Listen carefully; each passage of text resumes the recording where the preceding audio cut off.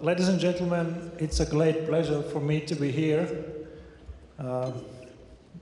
These are very difficult times, so I would like to start with a joke. Albert Einstein met three scientists in the heaven, and he asked the first one, "What is your IQ?" 190. Great, then we can discuss my theory about the general relativity. The second one, what's your IQ? 130. Great, we can discuss the latest advances in mathematics and physics. And the third one, what is your IQ? 80. And what is your inflation forecast for the next year? So, I don't like, as a central banker, I don't like this joke. But it clearly illustrates that forecasting is a very tough business. And we knew that.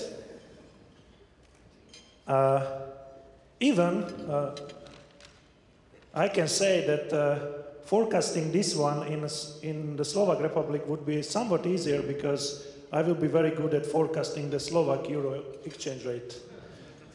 So my presentation is precisely about the euro, whether the euro is an asset or a burden in times of crisis. So as I said, it is very tough to forecast, especially if it refers to the future. But maybe we are somewhat better at explaining the current economic situation. We are not good at forecasting, but maybe we understand what is going on now.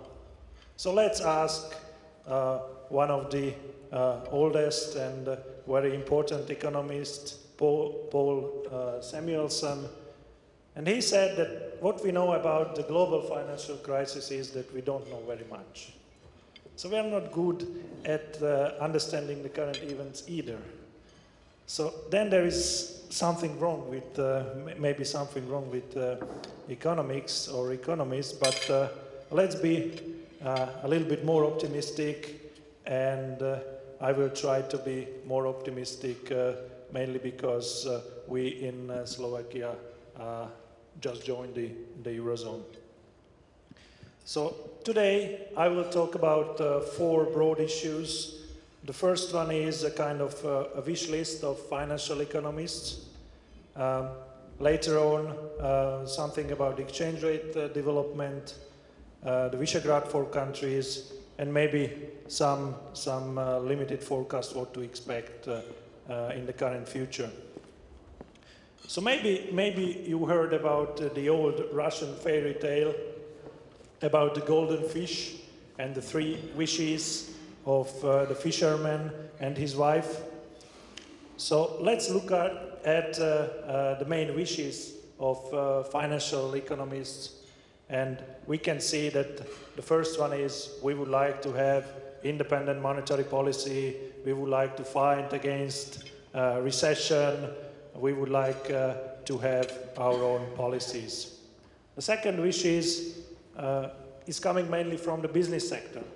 The business sector says that I don't like this volatility of exchange rate, I would like to have a predictable business environment and mainly stability. So let's have a fixed exchange rate. That creates a good business environment. And the third issue is in small and open economies is a free flow of capital. Of course, if we have restriction on capital, we limit not only the portfolio investments, but also direct investments, and direct investments are very essential for our economies. The problem is that, the problem with economics is that there is no golden fish. We cannot have all these three things. We have to choose. We can have at most two of them. So basically this presentation will be about these choices and about the choices of Slovakia, Hungary, Poland and the Czech Republic. Okay, so we cannot guarantee all these three things. What to give up? Slovakia has chosen the first one, independent monetary policy. What are the advantages and disadvantages of this approach? Basically, the advantage is that we are expected to do that. When we joined the European Union, we basically signed also an agreement to join the Eurozone at a later point in time. The second issue is that in small and open economies, monetary policy is not really independent. If there's a lot of foreign ownership in our country, we can do whatever we want with our interest rates. The mother companies can borrow at ECB rates, so the independence of monetary policy is somewhat limited in small open economies. And of course, we can see in current situation, the independent monetary policy and fixing the exchange rate is a very good short-term shield against market turbulences. But of course, there are also disadvantages, mainly that we lose some tools to fight against recession. The second approach, what to give up, a fixed exchange rate,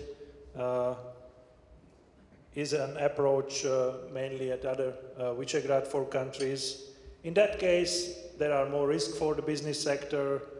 There are possible contagion effects from other emerging markets in global turbulences, like in this case, we can see clearly mainly in Poland and Hungary, and of course, a better cycle management.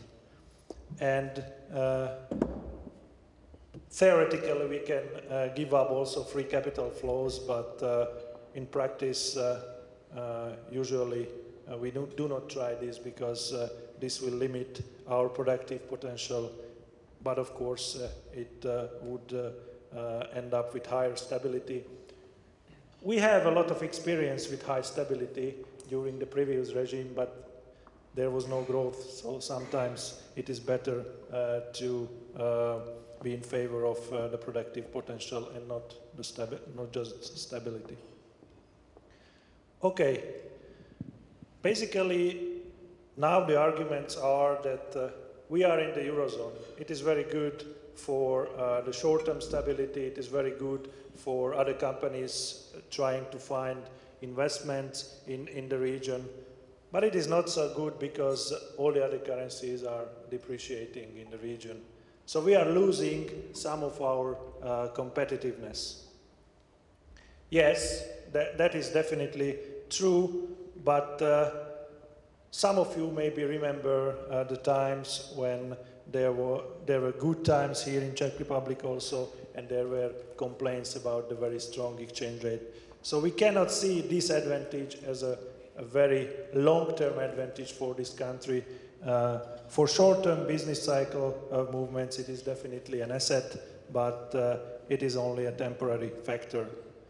There are, of course, redistributive effects, because depreciated currency means not just more competitiveness, but also higher inflation. We central bankers know something about the inflation, so it is not very good for households, but it is helping the business sector. And not in all sectors the exchange rate is very relevant. We've appreciated 20% in the last 2-3 years, and our business sector was not ruined by the very appreciated exchange rate. In some of the big companies, the exchange rate plays not a very important role. The foreign demand is much more important in their situation. And sometimes, of course, depreciation could create some further depreciation expectations. So, while clearly depreciation could help in the short run, from a longer-term perspective, we think that this is not a best structural policy to cure the economy. So let's look at a little bit the Visegrad 4